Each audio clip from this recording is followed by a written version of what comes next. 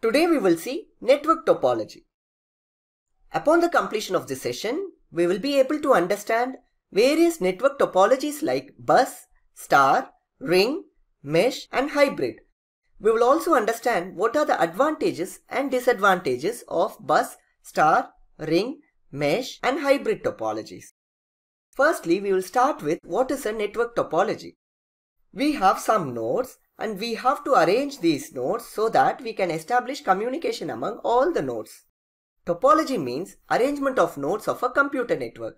Say I have to arrange all these nodes so that I can establish communication among all the nodes. Topology can be viewed as a layout of a computer network. Topology can be viewed as a physical topology and logical topology. Physical topology means where I am going to place all these nodes. This is what physical topology. Say I can place all these 3 nodes in ground floor of my building. I can also take these 2 nodes to the first floor of my building. And the placement of these nodes is called as physical topology. Logical topology means how the data is going to flow from this node to this node. This node may be in ground floor, this node may be in first floor. How I am going to deal with the data flow in the network, that is viewed as the logical topology. Simply, topology means the arrangement of nodes in such a way that we have to make communication among all the nodes. We will see what are the various topologies: bus, ring, star, mesh and hybrid. We will see one by one in detail. Bus topology. In bus topology, there is a common transmission medium and all nodes are connected to this transmission medium. Suppose if node A wants to send some data to node B and it can send the data over this transmission medium and all nodes will receive this transmission, that is the data. Now the problem with this approach is if A wants to send some data to B, everyone will receive a copy of the data signal including B, but all others will deny or reject this packet. Why? Because this data signal is intended to the recipient B and not to anyone else in the network. So now we will see what is a bus topology as per the definition. All data transmitted between nodes in the network is transmitted over this common transmission medium. This is the common transmission medium and all nodes will receive this signal simultaneously. This transmission medium is capable of sending as well as receiving the data. So the data flow in this transmission medium is bidirectional. It means data can flow in both directions. We will see the advantages and disadvantages of bus topology. Since there is only one wire or the cable involved in this transmission, it is less expensive. At the same time, if you are going to construct a temporary network where this is not going to last for a long, then you can go for bus topology. Another advantage of having this network is that if any node failure, please watch this, this is a node failure and this node failure does not affect others. And these are all the advantages of bus topology. There are some disadvantages with this network. And this is obviously not a fault tolerant network. We have already seen what is a fault tolerant network. Fault tolerance means if there is a failure and this failure should not affect others. But if this link, this transmission medium is failed, obviously the entire network goes down. At the same time, if this node wants to send some data to this node and there is a problem in this line, so communication here can take place, but the communication between this place will not happen.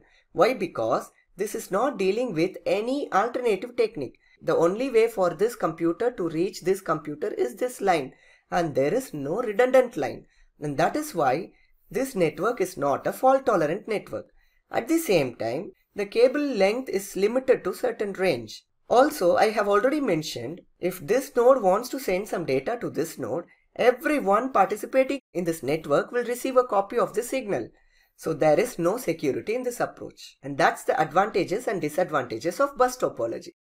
And coming to the second topology, the ring topology, a ring topology is a bus topology, but in a closed loop. If you observe, this is a bus topology, but this is a closed loop. So here the nodes involved are peer-to-peer and LAN topology nodes. It means there is no one superior in this network and there is no one inferior in this network. All nodes are with equal rights and that is why we call these nodes are peer-to-peer nodes. And every node will have 2 connections, one to each of its nearest neighbors. and the communication is always unidirectional. Suppose if this node wants to send some data to this node and the network is set up like the flow of data should be in this direction, and this node will send this data to this node, and this node will forward the data to this node, this node, this node, and finally it will be received by this node. The communication will not happen directly like this. The communication will be like this because the communication pattern of a ring topology is always unidirectional. And you may ask me how this communication will happen. It is with the help of a token. That is why we call this topology as a token ring topology. Now we will see how sending and receiving happens with the help of this token. Let this be a token. Whoever has this token, it means it's their turn to send data. For example, if this node has the token, it means it's the turn of this node to send the data. After some time, the token will be moved on to the next node. It means that it's this computer's turn to send the data. After some point of time, the token will be passed on, and this token will be circulated throughout this network. It means whoever holds this token, it's their time to send their data. And this is how all nodes gets opportunity to send or receive the data.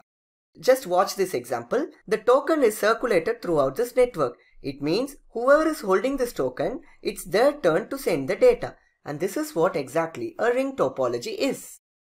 Coming to the advantages of ring topology, it has better performance than bus topology because it is in a closed loop. But the problem is, if this link is a weak link, this ring topology causes some bottleneck in the network because of this weak link. At the same time, all nodes are having equal access, which is considered to be one of the advantages of ring topology. And coming to the disadvantages of ring topology, I have already mentioned it is unidirectional. Say if this node wants to send some data to this node, it is very easy to send this way. But ring topology is a unidirectional communication pattern. It has to send the data by crossing these many nodes and finally reach the destination. And one of the disadvantages is being unidirectional. At the same time, a single point of failure, say this link is failed. So the entire network is disrupted because of this. A node failure or a link failure will definitely affect the entire network. And this is what the primary disadvantage of a ring topology. If there is very high load in the network, then the performance of the network is getting degraded. If this is going to send some confidential data to this computer, but again this has to cross so many intermediary nodes in order to reach the destination. And obviously there is no security in this ring topology. Now we will see the third topology, the star topology. In this case, every node is connected to each other, but not directly, but with the help of a central node. This central node can be a hub or a switch. We will deal elaborately about hub and switch in the upcoming lectures. For time being, you just make a note of this hub or a switch as a central device or a central node. And this is going to do the entire centralized administration. And all traffic must pass through the hub or a switch. Suppose if this node wants to send some data to this node, so obviously this is going to send the data to the central node, which is the hub or the switch here. And it is the responsibility of this hub or switch to forward the data to this node. That is the destination. If you observe keenly, in the previous cases, there were chances for other nodes to receive a copy of the data. But here, if this node wants to send some data to this node, and this is going to be the path of this communication, and there is no way for others to hear this communication or see this communication. But there are some differences between hub and switch, which will be dealt elaborately in the next lecture. Coming to the advantages and disadvantages of star topology, it is definitely very easy to design and implement. At the same time, we have a centralized administrator here. This is the hub or a switch. If the switch has 24 ports, for example, you can connect 24 computers to the switch. If you find that 24 computers are not sufficient, you have 50 more computers, you bring another switch and connect all the computers to that switch, and again make a communication between this switch and this switch, so that this network becomes a scalable network. So star topology is easy to design and implement, and there is a centralized administration, and it is a scalable network. And star topology has a serious disadvantages too. A failure in this central node will affect the entire network. If this node, that is the switch or the hub, is failed, no communication can take place. At the same time, if this node is overloaded with lot of traffic and lot of processing, then the communication or the performance is affected. That is what we call as a bottleneck. You have to spend some money for purchasing this hub or a switch. So obviously it is going to increase the cost. So there are some disadvantages. A single point failure is going to affect the whole network, and there can be bottlenecks due to an overloaded hub or switch. At the same time, you have to spend more for purchasing this hub or a switch. We can also have a variation of a star topology like this. This is one star topology, another star topology. You can connect these two star topologies with the help of a repeater. We will see about repeaters in the next lecture. Now the point to note is that two or more star topologies can be connected with each other like this. And the last topology of the session is the mesh topology. If you observe, there are 5 nodes. And if you observe, this node is having a link to all other nodes.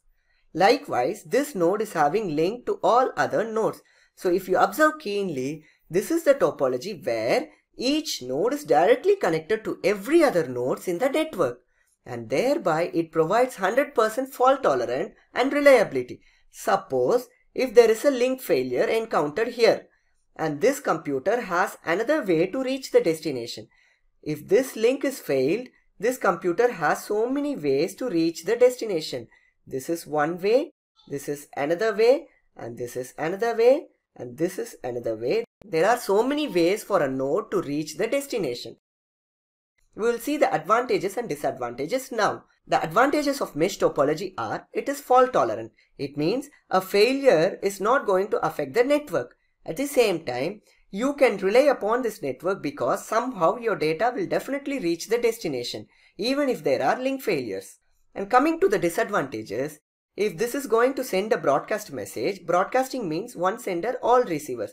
This broadcast will be forwarded to everyone in the network. Again, this guy is going to do a broadcast to everyone in the network. The same broadcast which is sent by this computer, and it will also be received by other computers, and those computers are going to forward the same broadcast to the sender. There are some issues with the broadcasting. Since mesh topology involves a lot of links, so it is obviously an expensive one. At the same time, for smaller networks, this mesh topology will work fine. And it is really impractical if your network involves 1000 or 2000 computers or more than that. These are all the disadvantages of a mesh topology. Now there is a question for you, but this question need not to be answered in a very detailed manner. Just the name of the topology is sufficient. What is the topology shown in the scenario? If you observe, there is a bus topology, there is a star topology, and mesh topology as well. And all networks are connected to each other. Can we give any single name for this topology? Yes, we can give.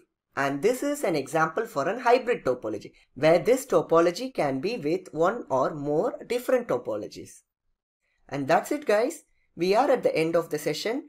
I hope now you have understood what is bus topology, star, ring, mesh, and hybrid.